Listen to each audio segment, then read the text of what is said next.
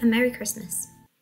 Back in 2015, Cotswold Archaeology's consultancy team in Milton Keynes were involved in a project for the conversion and alteration of a Grade 2 star listed building on West Street in Buckingham.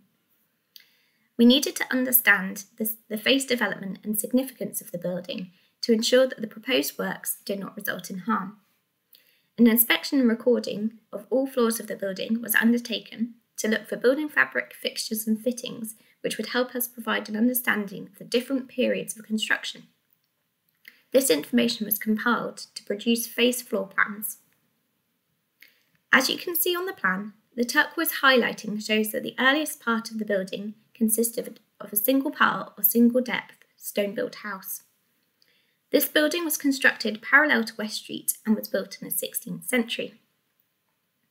The 16th century building would have been heated by a central chimney stack, and this would have served both of the front rooms. When interpreting the fabric of the building, we noticed a possible lobby to the north of the central chimney stack. This may have formed a lobby entry into the building from the street.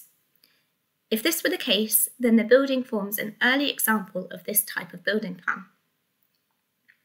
A full-height wing, positioned centrally to the front range, may have housed a staircase, and this is likely to be contemporary with the 16th century single-pile building. The structure is stone-built to the ground floor and first floor and is timber-framed to the second floor. The plan of the building, which tapers to form two plots, may indicate that the building was built on two adjacent plots, which were later unified into a single plot. However, more investigative works are required to confirm whether the building contains any remnants of two distinct or separate buildings. The elevation of the building, which faces onto West Street, obscures the 16th century core of the building.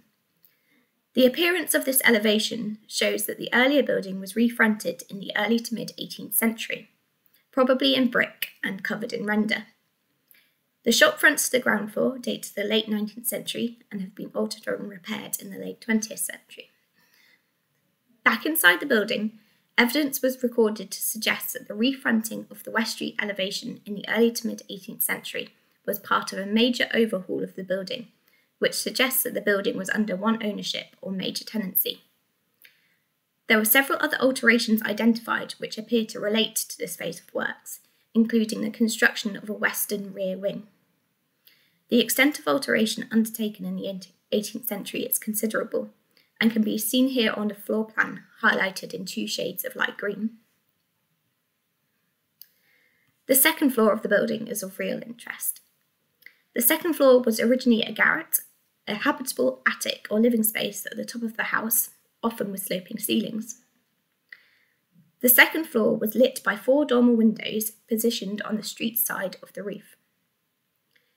The early sloping roofs of the garret have been replaced by a continuous flat roof and linked so that from the outside on West Street, the building appears to have a full second floor. The Historic England listing description for the building interprets the plaster barrel vaulted ceilings of the second floor of the building as belonging to an Elizabethan long gallery, and this was divided by later partitions and interrupted by an early 18th century or possibly 17th century chimney stack. However, and excitingly, repair works to the building revealed wall paintings to the second floor, which were set within the plaster moulded ceiling. These provided further evidence on the historic form of the building. The wall paintings extend inside the dormer windows, indicating that the dormers extended to the frontage and were not set back. The truncation of the plaster mouldings seen here within the dormer may indicate that the dormers originally had hipped roofs. The presence of the wall paintings on the central chimney stack means that the chimney stack must predate the wall paintings, and therefore the second floor would never have extended as one open space. The western room of the second floor is also plaster barrel vaulted, but there are currently no traces of any historic wall paintings, though these could still remain hidden under the modern paint finishes. This building in Buckingham is a great example of where building archaeology and investigation can reveal a really interesting building with a complex history, hidden behind what appears to be a typical and straightforward facade. I hope you've enjoyed this. Have a Merry Christmas.